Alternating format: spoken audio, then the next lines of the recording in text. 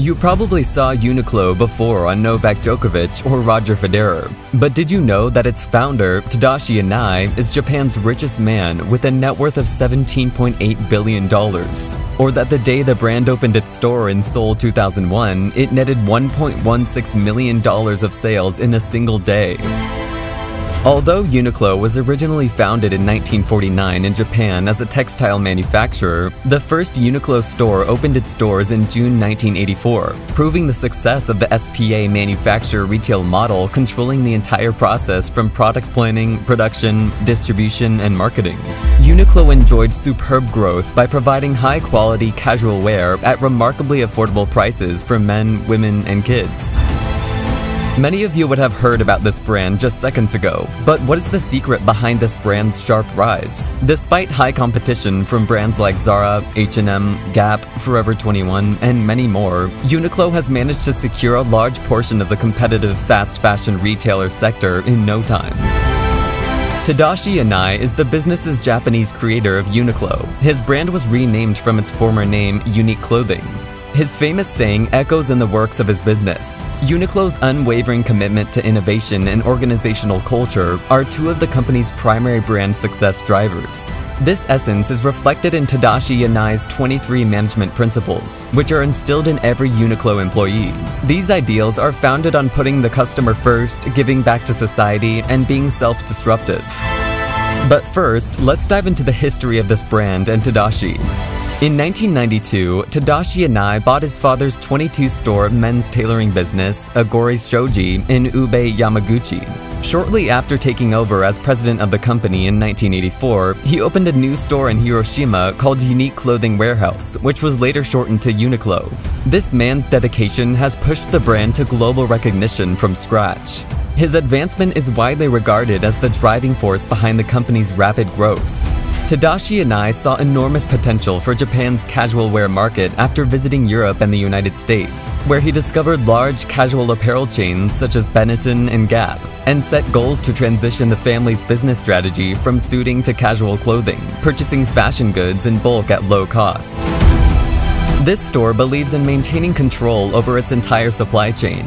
This is commonly referred to as a specialty store retailer of private label apparel, abbreviated as SPA. They control the entire process, from production planning to production, distribution, and marketing, so they basically run the show. One would be surprised to know that Uniqlo is a company that believes in being unrecognizable, and this has been a key part of Uniqlo's success. Instead of chasing fleeting fashion trends, Uniqlo focuses its time and energy on basic and bland apparel themes and fashion ideas that go with everything and are less likely to go out of style. In fact, their boring and counterintuitive history page is no coincidence, but a strategy to blend in. They never wanted to stand out by showing off their basis and sources of development. Uniqlo wanted to climb the ladder of success like a next-door fashion brand without attracting more attention than needed. One of the most significant issues, however, was consumer perception of the brand. It was perceived as a bargain shop selling low-quality clothing to the suburbs. This impression was drastically altered in 2004 when the company issued the Global Quality Declaration, pledging to stop producing low-cost, low-quality clothing. Uniqlo has since become well known for its high-quality fleece jackets. The brand's image went from cheap and low quality to cheap and high quality in an instant. Uniqlo, a wholly owned subsidiary of Fast Retailing Company Limited, is well known for providing high-quality private label casual wear at reasonable prices. As of September 2019, the brand had expanded to over 2,250 outlets in 25 countries across Asia, Europe, and the United States in just 22 years. It's Asia's largest clothing retailer with over 800 stores in Japan and 99 stores in Tokyo alone. Fast Retailing is worth more than $49.2 billion and employs over 56,000 people worldwide. For the fiscal year ending 2021, Fast Retailing had revenues of $22 billion and a profit of $2.5 billion. Japan accounted for 38% of total sales, with 1 out of every 4 Japanese owning a Uniqlo down jacket. Fast Retailing has grown at an incredible rate in the last 5 years, and its optimism is reflected in its sales forecast of 9.5% growth in FY 2022. Uniqlo has a brand worth of $9.2 billion US, ranking 84th on Forbes' list of the world's most valuable brands. Much of this can be attributed to the innovative approach of its founder and customer-centric culture. Successful brands must support organizational and operational structures that make it easier to implement brand deliverable strategies. On the one hand, Uniqlo has effectively defined its brand promise: high-quality, performance-enhanced, universal, basic casual clothing at a reasonable price. On the other hand, in order to fulfill its brand promise, it has also established a solid delivery system. The company's product planning, design, manufacturing, and distribution capabilities are entirely in-house, allowing it to stay close to consumer demands based on what customers buy in their stores while saving money on overproduction or unnecessary overheads. Stocks can be updated in a matter of weeks or restocked in a matter of days. Uniqlo CEO Tadashi Yanai is fond of saying Uniqlo is not a fashion company, it's a technological firm. Indeed, the brand's approach to clothing production is more akin to the iterative approach to product development championed by the technology sector than to the fast fashion retail industry's cyclical, trend-driven rhythm. While leading competitor Zara built the world's largest apparel business by responding quickly to fast-changing fashion trends, getting items from factory to store in about 2 weeks, Uniqlo takes the opposite approach, planning the production of wardrobe essentials up to a year in advance. Tadashi Yanai was ranked number 54 on the 2019 Harvard Business Review list of the world's best-performing CEOs. He has produced a 700% shareholder return since 2000, and Uniqlo's market value has increased by $39 billion US. He is widely credited with Uniqlo's phenomenal success and exponential growth over the last 36 years, owing to his creation of a strong business culture centered on collaboration and customer experience. The flat organizational structure of Uniqlo reflects the company's emphasis on collaboration, with employees encouraged to make suggestions. The company's beliefs and goals are immediately translated into processes and metrics that are powerfully demonstrated by employees worldwide. According to Peter Drucker, every corporation's only two functions are innovation and marketing.